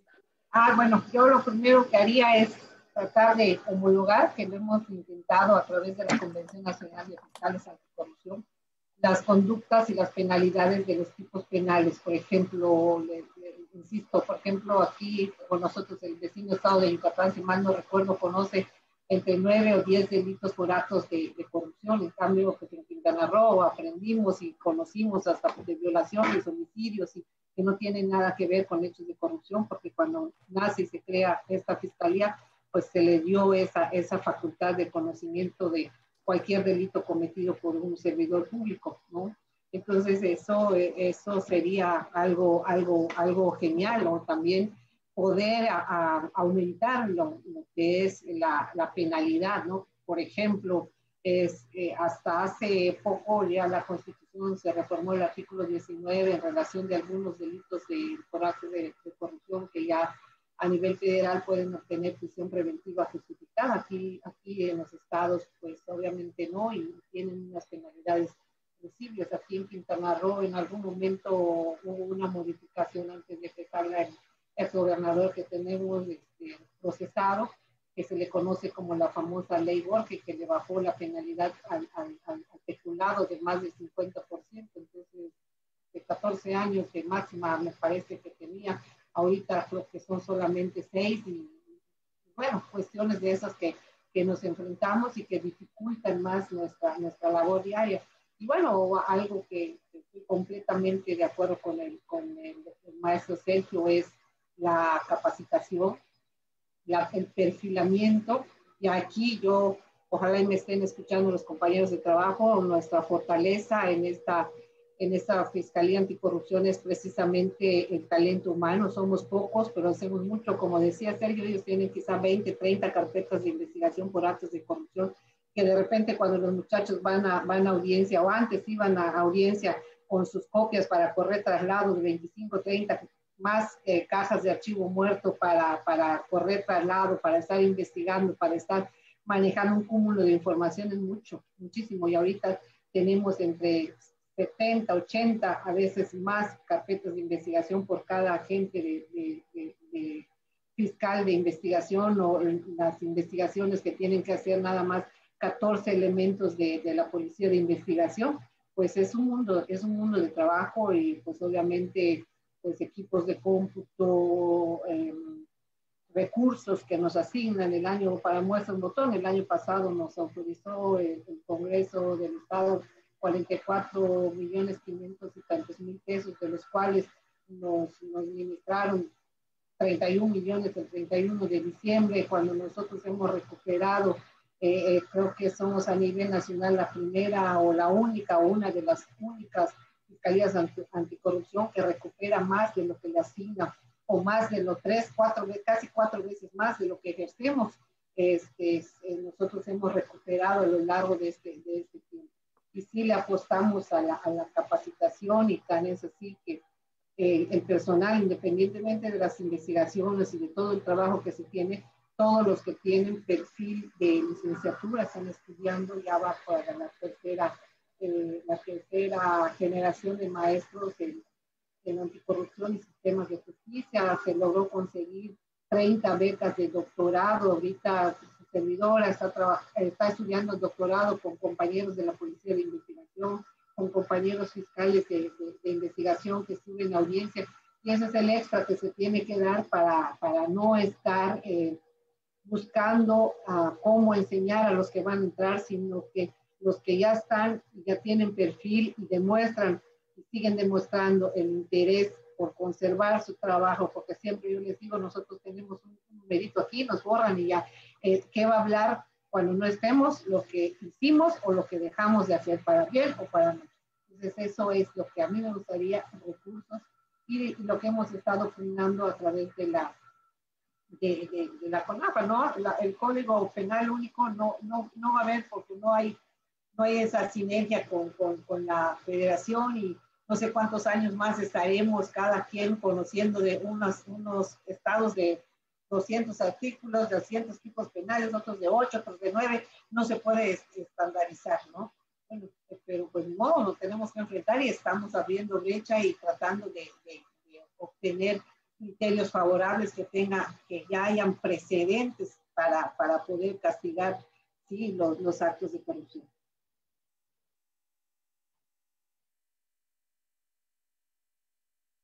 Perdón, parece que para enfrentar en serio la corrupción es que se tienen que hacer bastantes cambios, bastantes ajustes. Para el caso mexicano, por ejemplo, esta problemática de la homologación legislativa parece insoslayable, ¿verdad? Entiendo que hay varios proyectos ya de un código penal único. A mí me parece que, hablando entre penalistas, los tres que estamos ahora en esta mesa, esto parece fundamental, digamos, tener un criterio uniforme que nos permita a todas las entidades federativas del país atender con eficacia, ¿no? Con una suerte de uniformidad de criterios esta problemática. Esto me lleva a hacer esta otra pregunta, a ver si, ¿qué les provoca un cuestionamiento de esta naturaleza? Las tres personas que estamos aquí, la doctora Villanueva, el profesor Emerson y su servidor, nos interesa, nos gusta, nos llama mucho la atención el derecho penal, digamos, es una pasión, esta es una disciplina muy técnica, muy compleja, etcétera. Pero pensando con cierta calma este asunto del combate a la corrupción, ¿ustedes están o no de acuerdo en que se necesita más derecho penal o más derecho administrativo? ¿Qué tendríamos que hacer? Adelante, doctora.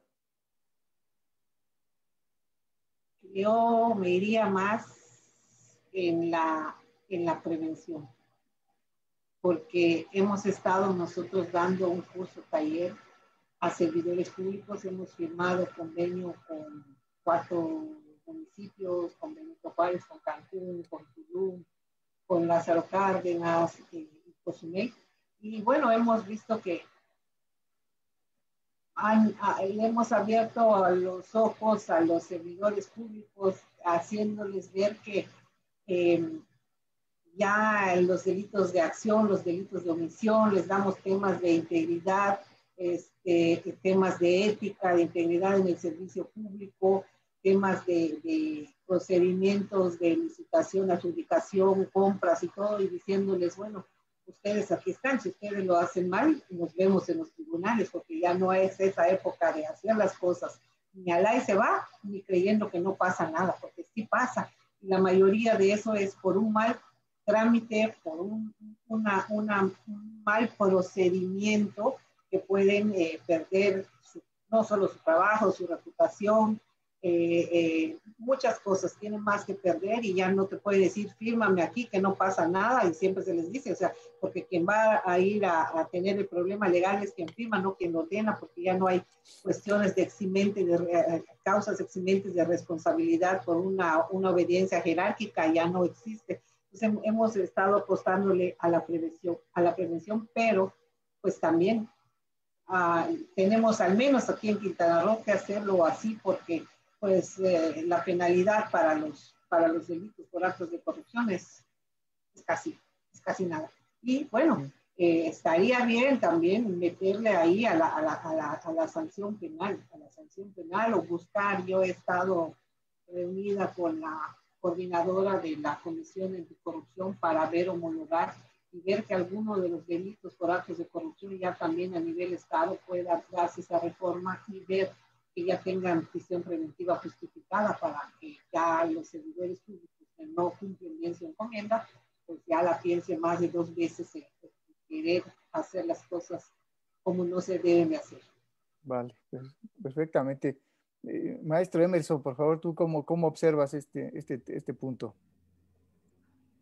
A ver, sí, sin lugar a dudas, los temas de prevención deberían ser y tenerse en cuenta, ¿no? Pero hay que ver que los temas de prevención a veces son trabajos muy importantes y a veces a largo plazo.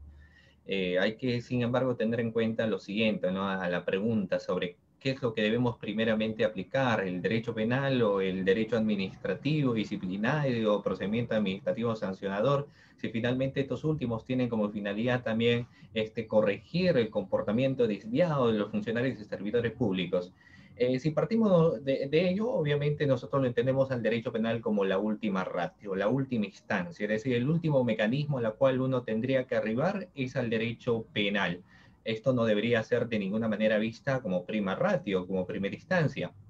Y en los delitos contra la administración pública sucede exactamente lo mismo. Antes de aplicar las cuestiones de delitos de función, delitos de infracción del deber, primero tendríamos que verlo a través de si este comportamiento solamente podría ser suficiente con una sanción de carácter administrativa. Sin embargo, la situación va cambiando si es que vemos que, aparte de esa situación del comportamiento del funcionario y servidor público, no solamente se encuentra en una cuestión de infracción administrativa, sino que empezamos a ver subsunciones en determinados tipos penales. Es decir, si vemos a un funcionario y servidor público que se interesa indebidamente en un contrato, en una operación, como señalaba en el tipo penal de aprovechamiento indebido del cargo, claro, hay una responsabilidad de carácter administrativa que tiene que ver, pero ahí ya estamos viendo un comportamiento que se subsume en un tipo penal. Es decir, no podríamos verlo solamente en la vía del proceso administrativo diciendo la mínima intervención del derecho penal o el principio de lesividad, sino considero ahí, si es que ya hablamos de cuestiones de subsunción, tendría que investigarse el caso por este delito. Lo mismo sucede con los anteriores otros dos delitos que he mencionado, en el caso de colusión. Si evidenciamos el acuerdo colusorio, vemos no solamente las irregularidades administrativas, sino que vemos y tenemos indicios de concertación, pues no solamente hay que verlo esto desde la vía administrativa, sino necesariamente se tiene que ver desde la vía penal. Si quizás solamente evidenciamos algunas irregularidades administrativas y no vemos la existencia de concertación, pues bueno, ahí sí se podría ver desde la vía solamente administrativa sin arribar al contexto penal. Lo mismo en el caso del peculado, si es que nosotros evidenciamos que el funcionario de servidor público se apropia, utiliza caudales o efectos, entonces hay que verlo desde la vía del derecho penal. ¿Cuál es el límite en todo caso? Claro, el derecho penal, la mínima intervención del derecho penal será siempre y cuando dicho comportamiento de los sujetos cualificados, funcionarios y servidores públicos no se van subsumiendo en delitos de corrupción. Ahora, sobre el tema, por ejemplo, de la lesividad al Estado, existen tipos penales solamente de peligro. O sea, muchas veces yo escuchaba, y a veces en los casos de investigación, que el abogado litigante planteaba y decía, pero doctor o señor fiscal, aquí yo no evidencio perjuicio patrimonial. Yo no evidencio perjuicio patrimonial, por ende no debería usted investigarlo, debería meter el archivo, debería, a ver, señor fiscal, porque acá no ha existido, acá solamente existió una solicitud, por ejemplo, o acá solamente hay un interés, pero existen tipos penales de peligro. Hay tipos penales que no necesariamente van a buscar un perjuicio de carácter económico, pero el solo interés, el solo hecho de solicitar, ya configuran delitos de corrupción de funcionarios. Entonces yo creo que si es que encontramos hechos que sí se subsumen en un análisis objetivo de los tipos penales, pues hay que investigarlas. Pero si no encontramos elementos, nosotros tenemos una sentencia plenaria, que es la sentencia plenaria 1/2017, que nos habla de las sospechas para empezar una investigación.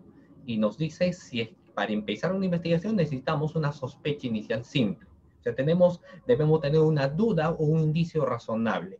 Si tenemos duda o indicios a través de elementos, empezaremos una investigación. Pero tampoco forzaremos las investigaciones. ¿Por qué?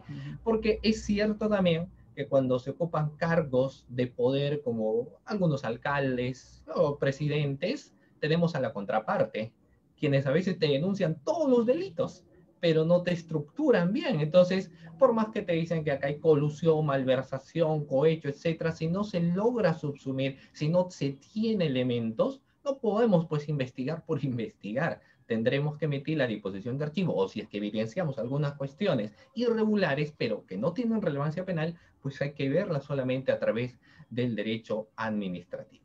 Va a depender mucho de cada caso en concreto. Sí, perfectamente. Ese hilo tan delgado entre derecho administrativo y derecho penal, mediado por estos principios, pues ya claves de los modelos democráticos de derecho penal de mínima intervención, de lesividad, de esta reflexión que haces en relación con el uso del derecho penal como última ratio y no como lo hemos visto en nuestros modelos, por lo menos mexicanos, no sé si en Perú también suceda, el derecho penal como prima ratio, y si nos dejamos como única ratio, y eso ya sería verdaderamente lamentable. Bueno, otra interrogante que surge y que he podido recibir ahora es, a ver, ¿es posible entonces erradicar la corrupción? O, como decía Durkheim, el delito es consustancial a todos los grupos humanos, la corrupción es igual también, o esta posibilidad de acudir a los servicios de profesionales de carrera, por ejemplo, de hacer que el funcionario evolucione en su servicio, en el servicio público mediante las pruebas de idoneidad, de calidad, de conocimiento, de eticidad en la prestación del servicio, y eso aparejado luego con sanciones como podrían ser ya de la inidoneidad para el servicio público, digamos, ya no tanto la suspensión de los derechos para ejercer tal cargo o para atender tal función, que es una sanción más o menos recurrente, sino también pensar en una declaratoria de inidoneidad, para eso que, claro, tendría a lo mejor hasta un elemento estigmatizante que acompañaría la vida de la persona, digamos, no pugnaría también con la posibilidad de la finalidad de la pena de la reinserción. Por eso pregunto esto, ¿Durkheim tenía razón? ¿Ustedes creen, aplicando ese viejo pensamiento del profesor Durkheim, en el sentido de que el delito es consustancial a la sociedad, la corrupción entonces es inevitable, tendremos que convivir con ella, tendremos que permanentemente soportarla? Sergio, por favor. Ah, ok, ok, perfecto, Venga. perfecto. Muy bien. Bueno, sin lugar a dudas, hay que ver de que en cierta medida sí es consustancial a lo que es la sociedad, ¿no? Porque a medida que la sociedad va actuando, que el comportamiento se van dando, finalmente se van dando muchas cuestiones de delitos en ocasiones, cuando la persona tiene o busca lesionar determinados bienes jurídicos, y en este caso el correcto funcionamiento de la administración pública, que son solamente desarrollados por sujetos con condición especial. Sin embargo, yo tengo fe en que de una u otra forma se tiene que trabajar tres cosas importantes. Una de ellas es la prevención, luego la sanción y finalmente la erradicación de actos de corrupción. Porque no podemos partir del pensamiento que vamos, creo yo, convivir siempre pues con el tema de la corrupción perenne, ¿no? Que finalmente sabemos y somos conscientes que es una lucha tremenda, pero hay que ponernos objetivos para hacer frente. Entonces yo creo que los temas de prevención, como se señalaba, es un trabajo a largo plazo. Hay que trabajar muchísimo cuestiones de prevención de delitos de corrupción de funcionarios. Hoy en día, por ejemplo, en el caso de las empresas privadas que participan muchas veces en los procesos de licitación, se habla de la figura del compliance, de los mecanismos antisobornos, ¿no? Esta figura del compliance, de una u otra forma, que todavía va teniendo sus límites, porque pareciera que solamente son para empresas privadas que puedan tener ciertos recursos, de una u otra forma creo que es un adelanto para poder combatir algunas cuestiones de políticas de corrupción. Dos, la cuestión es desde los mismos cambios, incluso constitucionales, para la elección tanto de presidentes y alcaldes, ¿no? O sea, a veces nosotros en el caso peruano estamos próximos a unas elecciones presidenciales, pero hay que ver también la hoja de vida de cada una de estas personas, o sea, los antecedentes que alguien tiene, penales o judiciales, deberían ser bastante analizados finalmente para ver si alguien debe ocupar un cargo de funcionario público, ¿no? Quien va a llevar los hilos de la población. Entonces, sobre cuestiones de prevención, considero que hay mucho trabajo político y mucho trabajo también de reformas de norma para poder tener en cuenta ese aspecto de combatir la corrupción. El siguiente aspecto está en las cuestiones de sanción. Yo creo que en las cuestiones de sanción se ingresa mucho el trabajo que tienen que realizar las fiscalías anticorrupción. Las fiscalías anticorrupción, actualmente en el caso peruano se tienen más de 300, 500 casos que se ven producto de esta pandemia, y los resultados se verán a partir de finales de este año y el próximo año. Se espera tener, si es que se tienen elementos de convicción suficientes, obviamente, requerimientos de acusación que sean sólidos y que nos permita llegar pues a una etapa, pasar la etapa intermedia, llegar a la etapa de juicio oral y lograr condenatorias, si es que se evidencia obviamente el mal comportamiento de algunos funcionarios y servidores públicos. Y ahí se requiere un buen trabajo íntegro de preparación por parte de la Fiscalía. ¿De acuerdo? Entonces, yo creo que ese tema de sanción parte del fiscal, y dos, también de los operadores de justicia, como en el caso de los jueces, ¿no? De los jueces. Y finalmente, ya en un tercer punto, los temas de erradicar, yo creo que es un objetivo que muy complicado, quizás algunos lo puedan ver, pero hay que buscar como objetivo importante erradicar este tipo de cuestiones. Yo creo que trabajando cuestiones de sanción y cuestiones de prevención, podríamos bajar considerablemente las cuestiones de corrupción de funcionarios y de servidores públicos. O sea, yo creo que sí, la sociedad también se va moldando a este tipo de situaciones o contextos, pero hay que hacerle ver a la población que cuando alguien ocupa un cargo importante, no es un cargo para que alguien se aproveche de los ingresos económicos, sino que si se evidencia algún comportamiento contrario, ojo, la población y las entidades y el Ministerio Público van a iniciar con las investigaciones y posibles sanciones. No es de conocimiento, pues también creo yo mundial, que tenemos expresidente de la República que han sido o están siendo investigados por actos de corrupción. Entonces yo creo que eso es importante a efectos de ver que los cargos que uno ocupa no son cargos que uno puede considerar que son intocables, sino que igual van a tener que ser sometidos a una investigación y si es que se halle la culpabilidad, pues tendrá que aplicarse todo el peso de la ley. Perfecto. Bueno, sí sabemos de estos casos y ahora recientemente el de Silva, Lula da Silva, ¿no? Que Bueno, aparentemente ha resultado que las acusaciones eran falsas, según esto. Vamos a ver, todavía habrá cosas que decirse. Digo, el uso del derecho penal como herramienta política también, pero muy de acuerdo, me llama poderosamente la atención esta confianza en el hecho de que, y coincido, de asumir un reto importante, tenerlo como un desideratum factible en la medida que se hagan o se reúnan otras acciones concretas. Doctora, por favor, usted su opinión. Yo soy muy optimista. Yo creo que sí, está a largo plazo, está muy largo plazo, al menos aquí en México. Yo nada más añadiría lo que dijo el maestro Emerson, de prevención, sanción. Yo le apostaría también a lo que es la recuperación y la socialización del trabajo que se está haciendo, que no es nada fácil, nada gratificante ni nada remunerante, pero los que creemos y los que confiamos en que esto algún día puede acabar y hacemos nuestra parte, pues va a cortar un poquito las brechas. Aquí, ¿qué pasa? Por ejemplo, en México, yo sé que ahí sí, según lo que escuché que dijo el maestro Emerson, va muy apuntalado a lo que es las fiscalías anticorrupción, los temas de sanción y los temas de percepción de combate a la corrupción. Aquí en México, pues obviamente en temas de, al menos en Quintana Roo, en temas de recuperación, yo soy de las que piensa que a veces le duele más una patada al bolsillo de la gente que ya se adueñó de algo, cree que es suyo y que no se lo puedes quitar, y quitárselo, ¿no? Ya sea por una salida alterna, por un procedimiento abreviado, por una etapa de juicio, por lo que ya se sienten arrebatados de algo que es suyo. Eso creo que les duele un poco más a que le pongan una sentencia de 2 años y salgan y disfrutaron lo que agarraron, ¿verdad? Yo me diría también en el tema de la recuperación de derechos, que si tú lo robas, se te puede quitar y se te puede sancionar además lo que hiciste o lo que agarraste que no debías haber agarrado.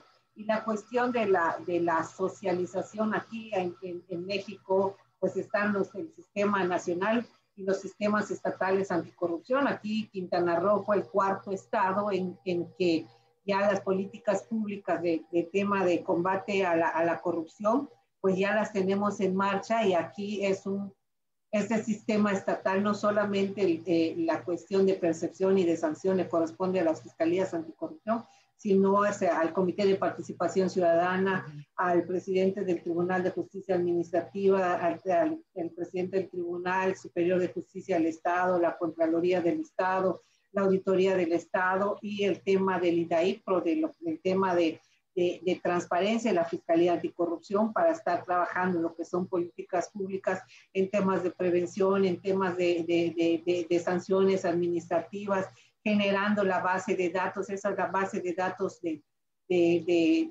servidores públicos sancionados, como para que esa base de datos esté a nivel nacional. Si tú sepas, lo sancionaron en Puebla y vino a buscar trabajo a Quintana Roo, tú ya sepas por qué se sancionó, qué conducta cometió. Eso va a ser un parteaguas y puede ser un freno. Nosotros en la Fiscalía Anticorrupción estamos tratando de innovar y tener nuestra base de datos de servidores públicos sancionados, no solamente con una sentencia condenatoria, a lo mejor con un acuerdo reparatorio, con una salida alterna, con una suspensión de procedimiento, que tienes que pasar 5 años, ¿no? O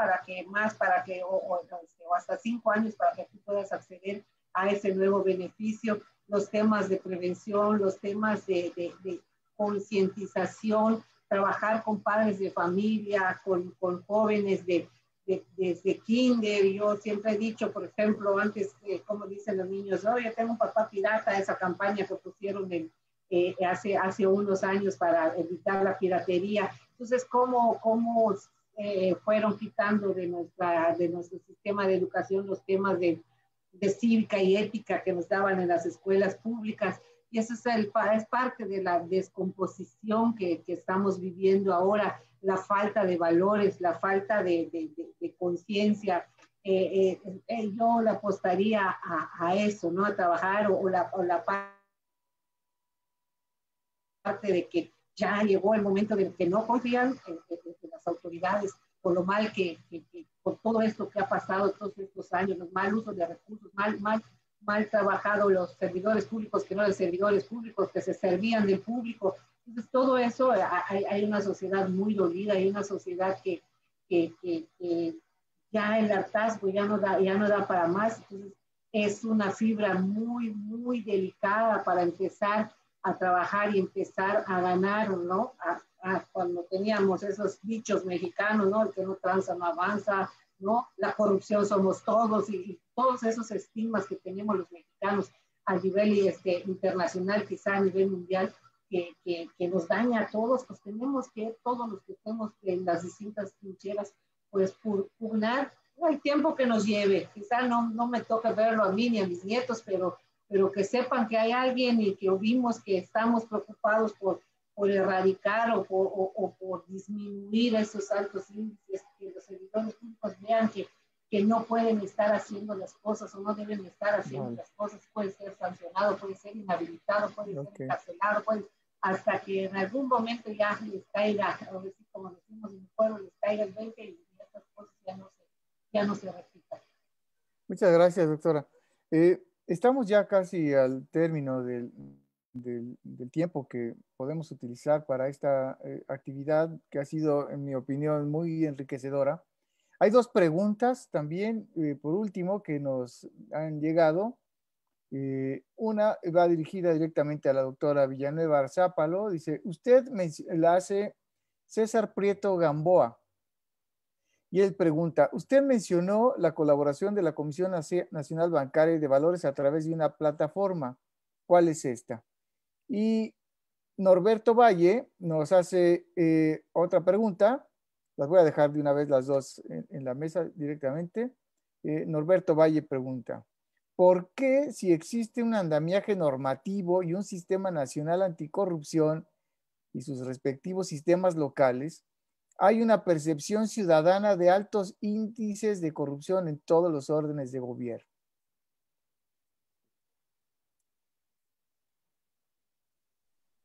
Creo que las dos van para mí. La primera, ¿no? La primera respuesta es, no existe una plataforma, creo que está confundida con la plataforma nacional, ¿no?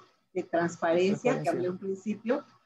A través de la Comisión Nacional Bancaria y de Valores, nosotros recibimos la capacitación para la implementación del sistema de requerimientos que hace la autoridad a la Comisión Nacional Bancaria y de Valores, y nos crean unas claves para poder nosotros como autoridad solicitar esta información en las investigaciones, ¿sí? Que tenemos en la Fiscalía Anticorrupción y que previamente ya el juez de control haya autorizado esa posibilidad.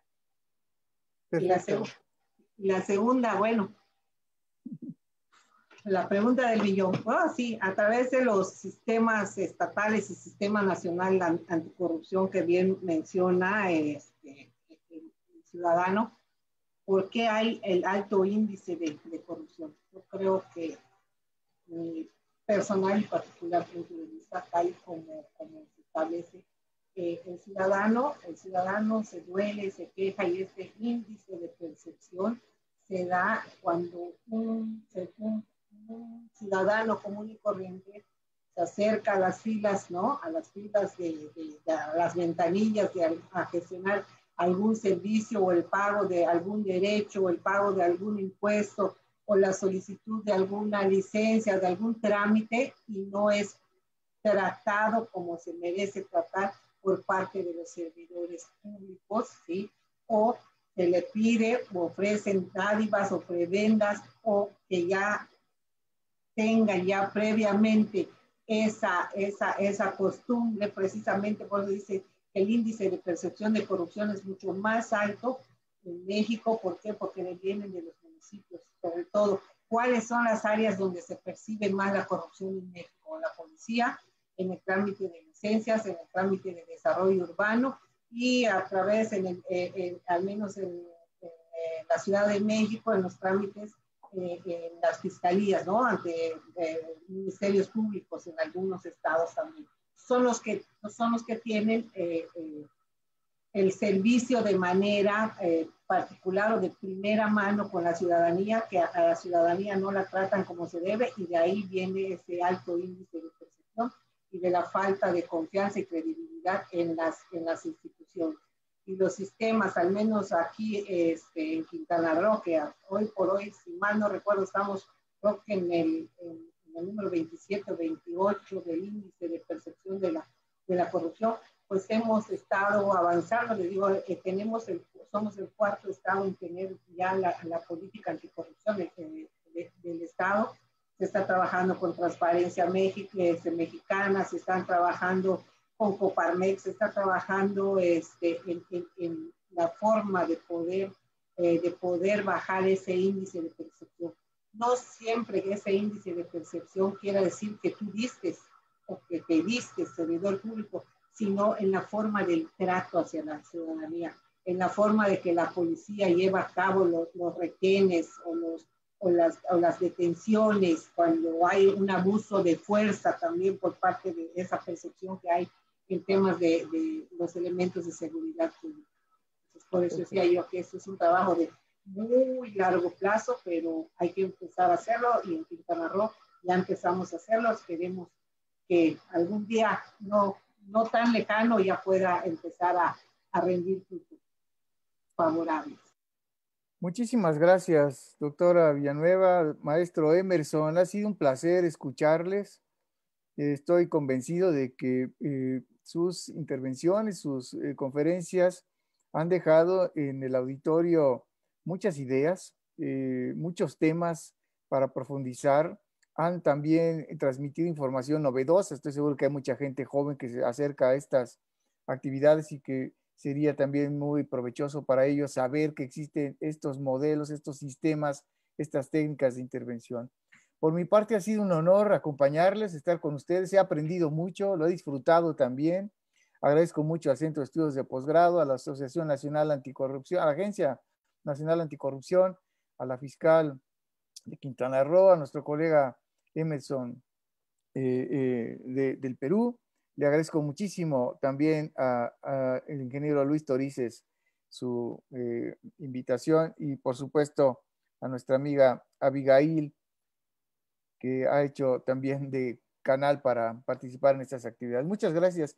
Ingeniero, tiene usted la palabra. Muchísimas gracias, doctor Manuel. Pues como siempre, un conversatorio excelente, acompañado por la doctora Rosaura Antonina Villanueva Arzápalo, fiscal especializada en combate a la corrupción del estado de Quintana Roo, y el maestro Sergio Emerson Chávez Panduro, abogado de la Fiscalía Superior especializada en delitos de corrupción de funcionarios de Lima, Perú.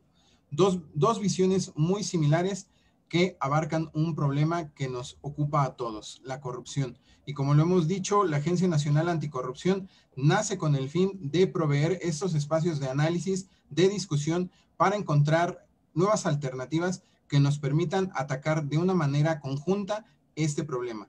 Agradecemos la participación del maestro Sergio Emerson Chávez Panduro y de la doctora Rosaura Antonina Villanueva Arzápalo, quienes representan a Perú y a México respectivamente, dos países hermanos con visiones similares y con la misión de acabar con la corrupción. Agradecemos a nuestros participantes que semana con semana siguen nuestros eventos.